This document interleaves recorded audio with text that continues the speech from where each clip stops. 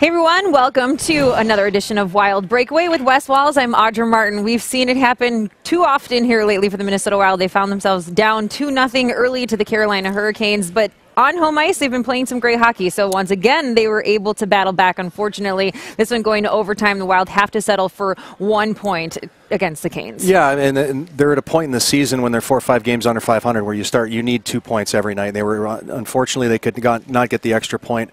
I thought the Minnesota Wild played a really smart, outstanding game. I know they were down 2-0 early, as you mentioned, but I didn't think the game was dictated that way. I thought the Minnesota Wild could have very easily been up 1 or 2 goals.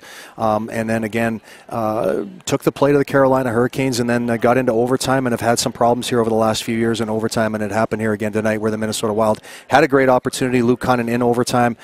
Get the Carolina Hurricanes get the big save. The puck goes the other way, and their young phenom, the Russian kid there, is able to get them the extra point. Yeah, so it is a 4-3 loss today for the Minnesota Wild, despite being despite outshooting the Carolina Hurricanes. We saw the first shorthanded goal of the season, that one coming from Zach Parise. Also, Carson Soucy getting his first career NHL goal here tonight, but it is all in a fortunate overtime losing effort. Another nice night on the PK for the Minnesota Wild. That's 4 straight without a power play goal allowed. Another good start for the Minnesota Wild, despite that 2-goal deficit in the first period.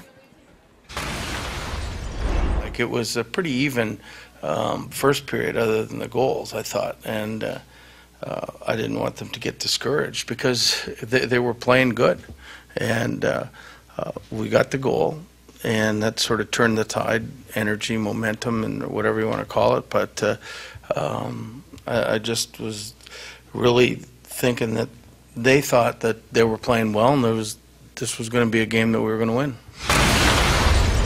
Hey, Wes, what do you know? The Wild back on the road. Yeah, imagine that. Imagine that. Yeah. 7 of the next 10, again, away from the XL Energy Center this time. They're taking on Jack Eichel and the Buffalo Sabres Tuesday night. 5:30 is when you can join us for Wild Live here on Fox Sports North. Man, this road stretch has been so tough for the Minnesota Wild, and unfortunately, they haven't been playing their best hockey away from home. Now another long stretch. They got to find a way to play that consistent winning hockey and pick up some points away from the XL Energy Center. Yeah, and you know, they've found themselves down 2-0 in 5 of the last 6 games, and I don't think the play every night has been, you know, I don't think it's been 2-0. I've watched the games, and all of a sudden I look up and they're down 2-0. There's been games even like tonight where they were played with the Carolina Hurricanes. They're going to need to get the big save at the right time. They haven't got that here over the last little while. But you know, you need 2 points at home. They didn't get it tonight, and if that is going to be the case, then you got to go get it down on the road. It's not the end of the world. The Minnesota Wild have proven that they can win games out on the road. They did it last year. It's been a tough start to the season, but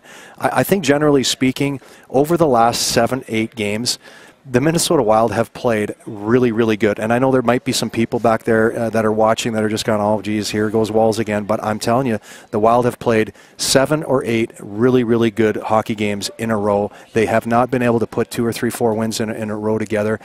The key is just to not get discouraged. Stay with what you're doing and trust that at some point you're going to come out the other side and all of a sudden the wins are going to come a little easier. But it has not been easy for the Wild here so far early in the season. Well, this Buffalo matchup is a good time to get it done. They are winless in their last handful of games. They'll play Ottawa tonight, then up next the Minnesota Wild. So we'll see if they can take advantage of a struggling Buffalo team Tuesday night. Again, 5:30 for Wild Live. We'll see you then. For Wes Walls, I'm Audra Martin. Thanks for joining us on Wild Breakaway.